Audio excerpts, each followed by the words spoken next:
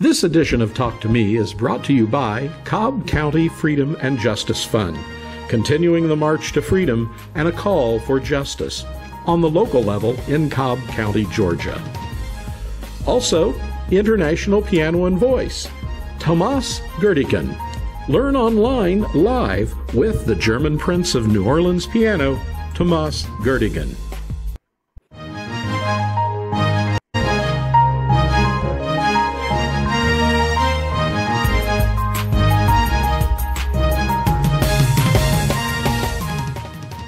It's time once again for another edition of Talk to Me. And now, here's Emmy himself, 8-time Emmy Award-winning journalist, Maynard Eaton.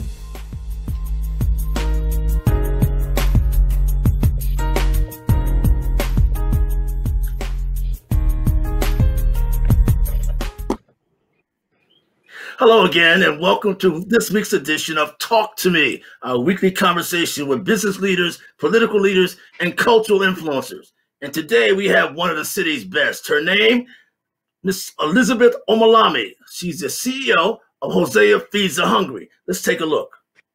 Since 1971, Hosea Helps has been there for those in need. Whether people in the community are struggling to pay rent, looking to talk to someone they can trust, or longing for a healthy meal, clothing, or medical care, Hosea Helps has been here to lend a hand up. Today, you can become part of that legacy. Your support can change a life, revitalize a family, and transform a community. Visit www.forhosea.org and donate your help today. Ladies and gentlemen, we welcome the CEO, Miss Elisabeth Williams-Omilami. Thank you for joining us, Elizabeth, and thank you for the work that you do. Thank you for having me, and I'm so honored to be here with you because you know Atlanta, you know my family, and it's just wonderful to be with someone that you know you don't have to convince about our mission. No, not at all. You convinced much of the world, believe me. Tell us about Hosea Feeds the Hungry. This is the 50th anniversary of your annual Thanksgiving Day dinner, is it not? Absolutely, Maynard. Hosea Feed the Hungry is what I like to call it's like a boutique human service organization. It's a small group of 25 individuals that are full-time staff members, paid staff. And what we do is stabilize families, and therefore we stabilize communities. We do that with 5 key pillars. One is food security. So there's a Maslow's triangle of human needs, and the first need, the basic need, is food. And here in America, you would not believe how many people go hungry every day, or they are eating food that is working against them in their desire to progress, thrive in their lives. So we provide food for over 60,000 people a year. Wow. Rent assistance is very, very needed now ever since COVID.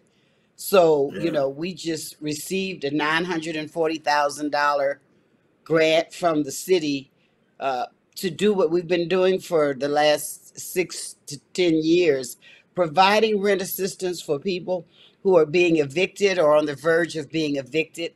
And we call that homeless prevention. We also do that in the area of utilities and down payment assistance. We help people living in hotels.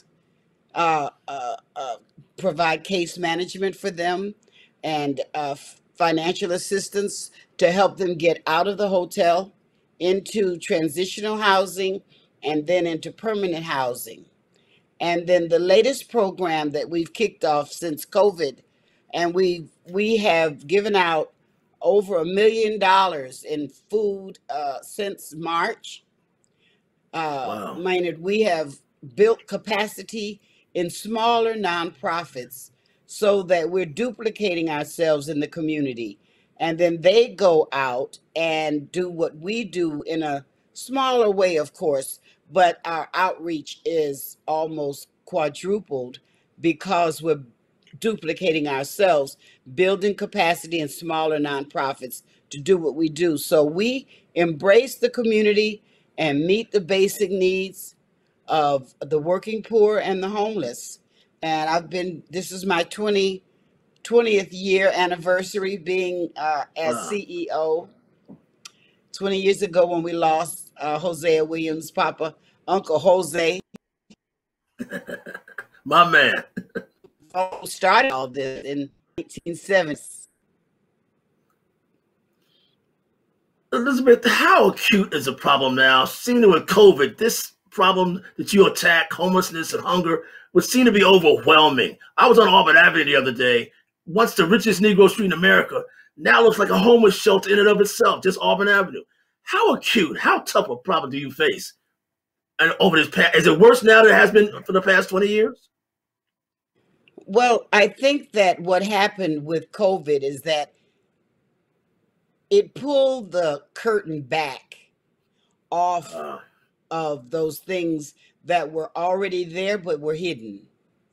And it made those things more extreme and much more devastating, because a lot of the people that we serve were working as waitresses, were working in the hotel industry, were working at the baggage handlers with airlines, or were working with rent-a-car companies. And these are companies that laid off, shut down, didn't do well during COVID. And so since March, we've seen, I think the unemployment must be at least at 12 to 15% in the Black and brown communities, BIPOC communities around the country. I think that the issue of food insecurity is much larger now because people are not able to get out. Many senior citizens especially are afraid to get out and do the kind of shopping that they need to do. And I'm very concerned also because many of the children in the families that we serve do not have the technology required for at-home learning. And so many of them don't have parents that can help them with at-home learning, which is very, very challenging. I have 3 grandchildren that are doing at-home learning, and so I've seen it firsthand. So I think that all of these issues that are a result of poverty, which is a direct result of racial inequity, are exacerbated by COVID and have become much worse. In a sense, isn't your job part political? It seems like the problems you enunciate are really political problems that city officials have to deal with. Hunger, homelessness, and the plight of the poor. That's become your charge as well, has it not?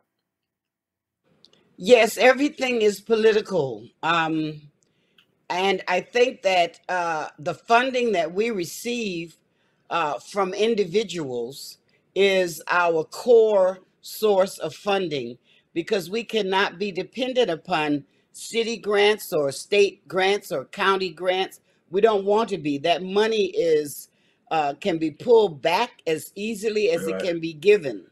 And you know, there's a lot of racism and sexism that exists in the philanthropic community when it comes to many of the foundations and many of the private funding sources that don't see a Black-run organization, especially run by a Black female, as viable.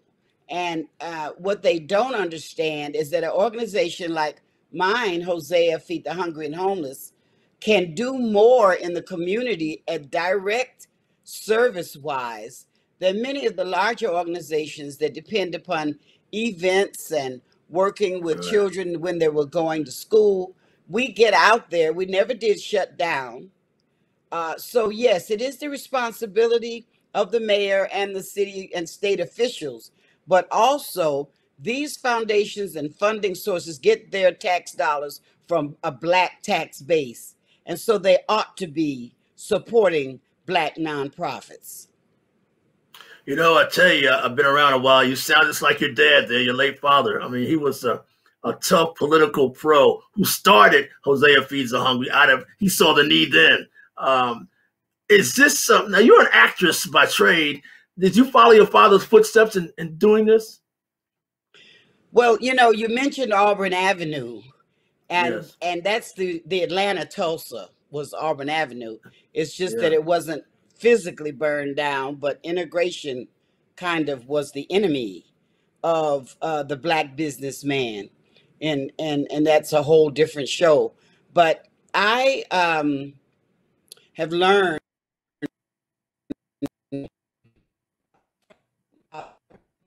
Uh, he was the national field organizer for Martin Luther King. He was on Right. Martin Luther King's staff and knew him directly, and I knew him directly. I learned that you just have to have faith and walk by faith and not by sight. Because if you look in the bank account, you would want to shut it down, but you just keep going, and God provides, and you cannot uh, uh, disparage the spiritual aspect of what we do. And I think that it's critical now for us to meet the needs of the people, because the pandemic has created isolation, loneliness, horrible sense of being left out, of nobody caring, of being lost in these communities of color. So we have to be there now more than ever. And Hosea Williams was always the man in the community, walking the streets, shaking hands with people, and he never let himself get separated from the people. You know, to me, I lament the fact that your father, Reverend Hosea Williams, led that march across the Selma Bridge. He got beat, but rarely do we hear his name. We hear John Lewis's name. Does that ever bother you a little bit? That was your dad's march. Oh, sure. Yeah. It bothers me all the time, especially when the fact of the matter is that my father was the one that pulled this young man into the march, said, "Come on, stand up here with me." Right. Because he really saw, John was a prodigy in the civil rights movement. They were all very young, um, in their early 20s, mid 20s, early 30s, when they went through this season of warfare. But you can't let we have to tell the stories. So I have to get out there and I have to tell people that my father led the march across the Edmund Pettus Bridge. I have to tell people he was the first black chemist to be hired by the United States government. He was the first American in China once the Chinese American embargo lifted.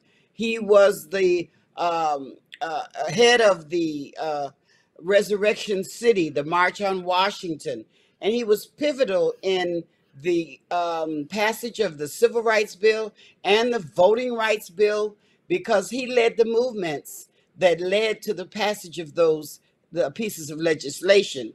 So we have to tell our stories about our families, or other people will take the stories and tell them the wrong way. He was also a political power broker, former Atlanta City Councilman, state representative. What would he be saying now about the political climate? What's going on now, do you think?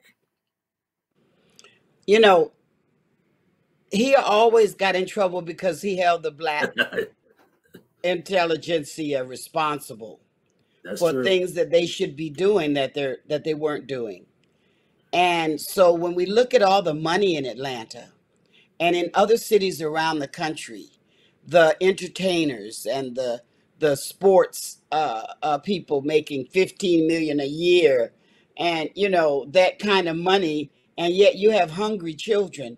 Why should that be so?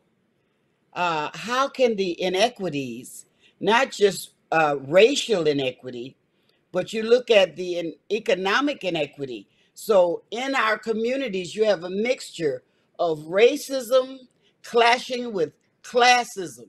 And when those two things come together, people cannot survive. They cannot get better. And so they need the support of those that are have.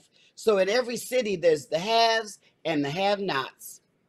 And if the haves don't have a conscience or a sense of responsibility to make their communities better, then those communities do not thrive because they cannot depend on the government to do it. So he would be calling out people that have that kind of money, saying, hey, what are you doing? Come, why are children hungry? Why are senior citizens, we don't take care of our senior citizens as we should. As so they are suffering. They are afraid of medicine. They don't have food. They don't have toiletry items that they need. So he would be calling on that population, but he would also be saying, Democrats, you take the Black vote for granted. You think we should vote Democratic just because you're Democratic. But what are you going to do for us? And calling on Biden to come up with a strategic platform, a manifesto that lets us know what are his specific promises to the Black community. Are there any elected officials out there now at all like your father, a fierce, vocal, dedicated leader? Anybody out there remind you of your dad? I don't see anybody. Those kinds of men and women have passed away. Yeah. We are now in an age where you think your friend is on Facebook. You think that, you get so many likes, 1 million likes, and you're a celebrity on Facebook. So that gives you the ability to speak politically for people. These are all very, very false values. But I see people like Mabel, she stays. The way I judge someone is if you are too big to do the little things, you are too little to do the big things. So if I don't see you out there in the community, you're not having food, feeding people, you're not passing legislation that favors tenants over landlords, because these landlords and developers are crushing on the backs of renters and home buyers. If I don't see you assisting in some school with some children doing something, then what are you in elected office for? So these are the means that I use to judge a person's connection to the priorities that the civil rights movement left for us, which are still our priorities. Equal opportunity in housing, affordable housing, equity in employment so that men don't get paid more than women, educational equity so that our schools that are in Black communities aren't lacking in technology, etc. Those issues are the same issues that we have today. And I think that when Martin Luther King was murdered, he was getting ready to go into more of an economic phase, focus, and he was getting ready to bond perhaps with African countries or people around the world to bring the brown people up economically. And that's one of the reasons he was murdered, along with his other initiatives about Vietnam and war, etc. So we see young people out there in politics, but a lot of times they don't listen to the elders. So they make mistakes and they don't do as well as they could because there's this divide between the past and the present. We just had a special election for the 5th district seat, and none of the issues you mentioned were articulated except perhaps by Able Mabel Thomas. I didn't hear them at all. And a woman who's been given the seat unfairly, in my opinion, Nakima Williams, doesn't talk about anything at all. So in the most current race affecting the Black community, the 4th Ward, the 5th district, you've not heard any of the issues you just articulated. Exactly. And I think it's sad that John Lewis was unable to pass on Yeah. his spirit to someone that maybe he would say this is the person I think we should go with. But he chose not to do that. And I can't question that. But we don't know how to do succession planning sometimes in our community. We just don't know how to pass on But right now. Jose Feeds has served black, brown people since 1970. You know, I'm thinking, well, I may pass this on to my son. Well, that right. is some kind of a thing to do because young people, they don't think you know anything, and it's it's very difficult to pass it on.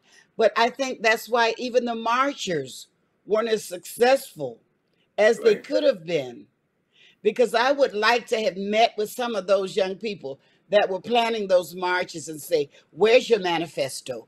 Where's your list of demands? Who are you marching against? Why are you marching on the governor's house and he's not even home? That's a waste of energy. But I guess it might be I've never been 68 before. So maybe it's an age old problem that passing on knowledge and information to the youth is always an issue. But I would say if there are any young people that are listening to this show, you have people that are passing away left and right. You could have been sitting at their feet, sucking up all that information, but before they left here. We just lost Dr. Barbara King. She's someone that I really looked up to. So how do we bridge the gap so we can not go round the mountain for 40 years? I'm 70 and we were in college together at Hampton, but we listened. Our generation, I think, listened. Maybe we didn't act as well, but we learned at Hampton and learned here in Atlanta. But I do think there's been a disconnect between our generation and the ones behind us.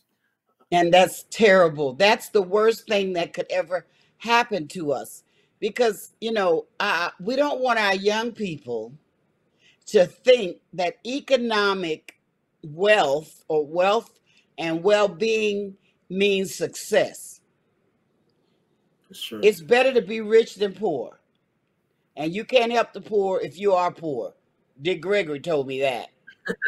But he said, you can't help poor people if you poor. Well, I never really learned that much about handling finances for myself. So I'm not a wealthy woman.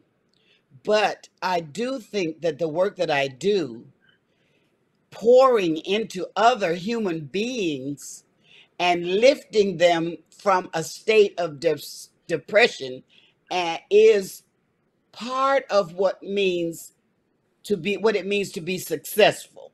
It's true. And so I just don't want our young people to latch on to this American,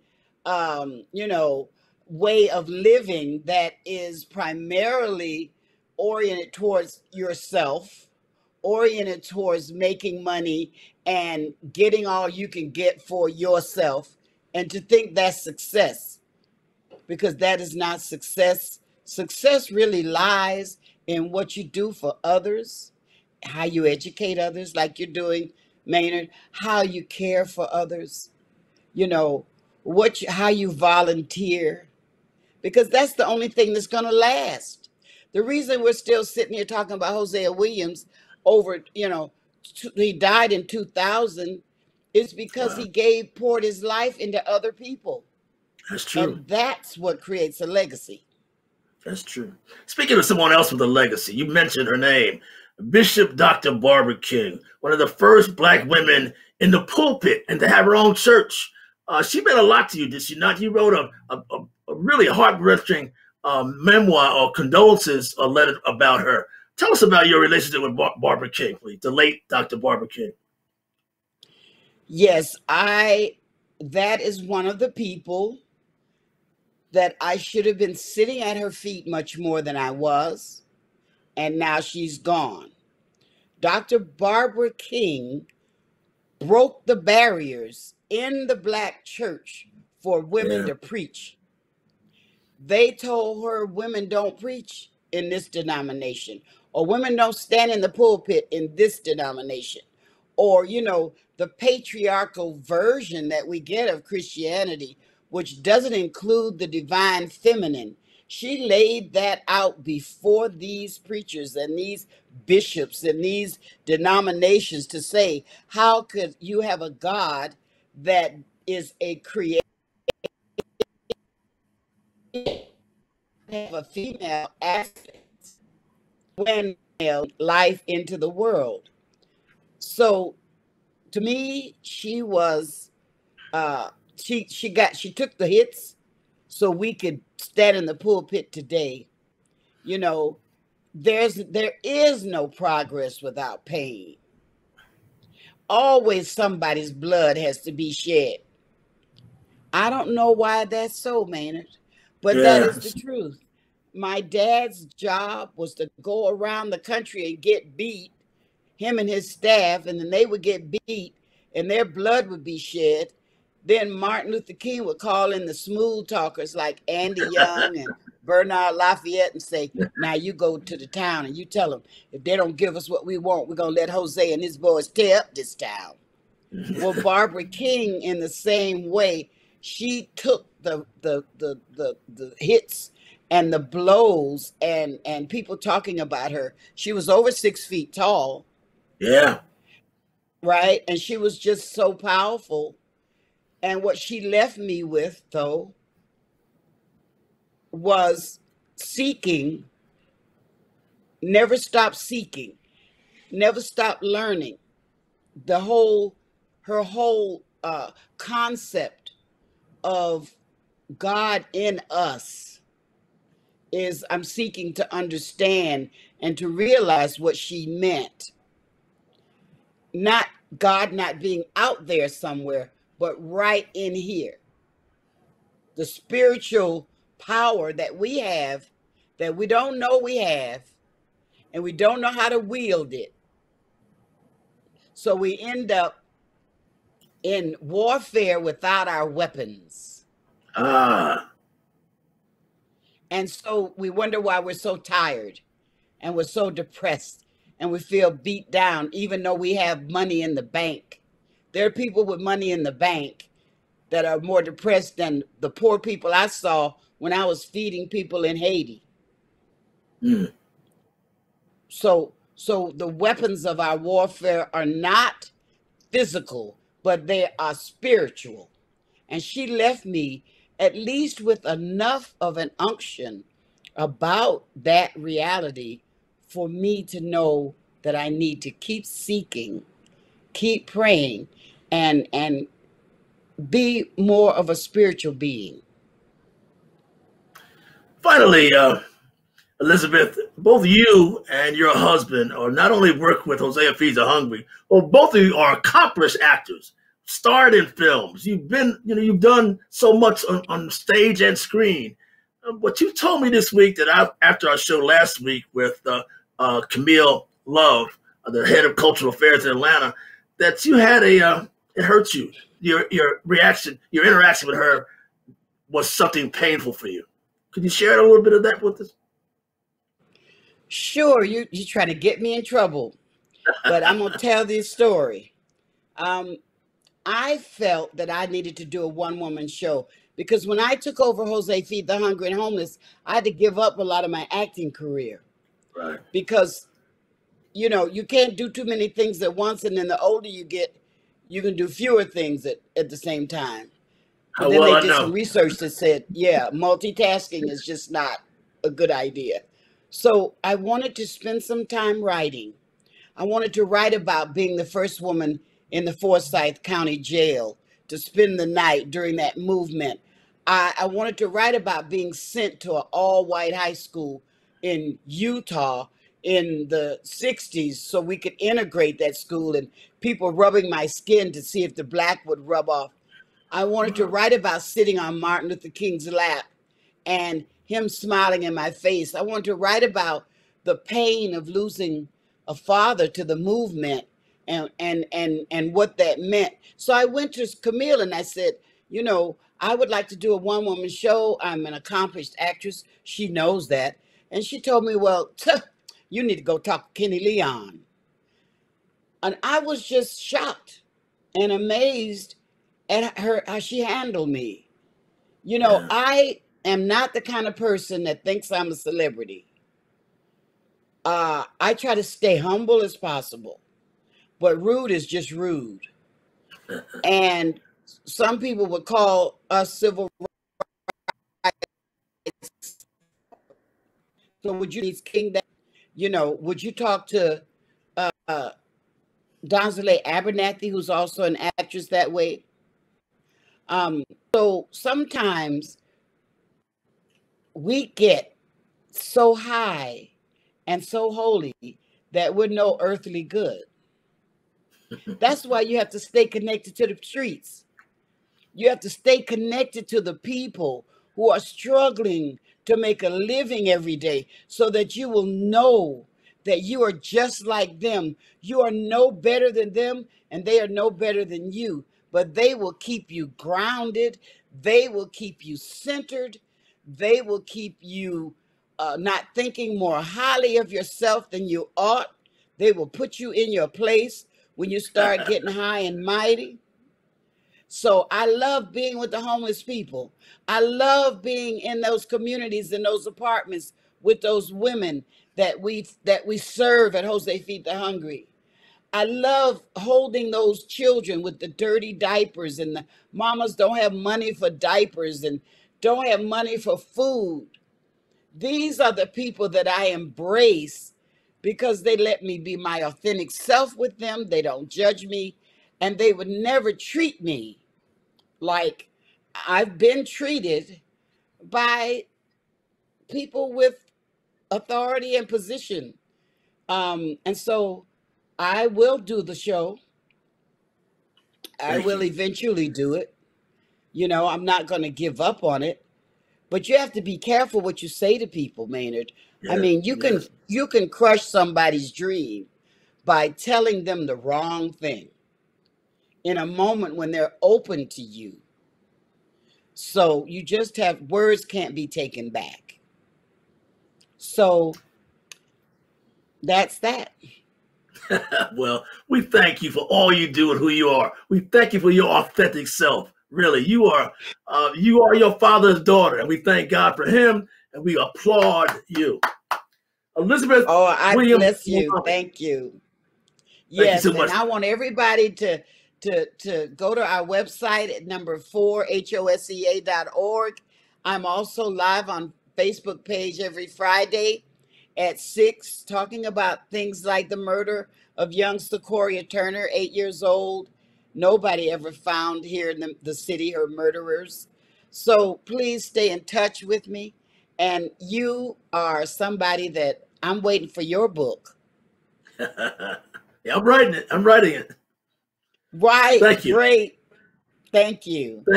Thank you. See you next week, everybody. This has been Talk to Me.